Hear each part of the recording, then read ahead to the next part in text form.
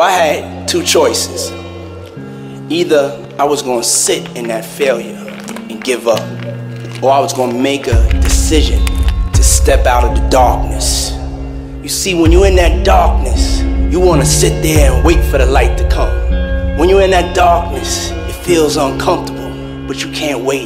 The only way out is to step forward, to face your fears, to become your own light.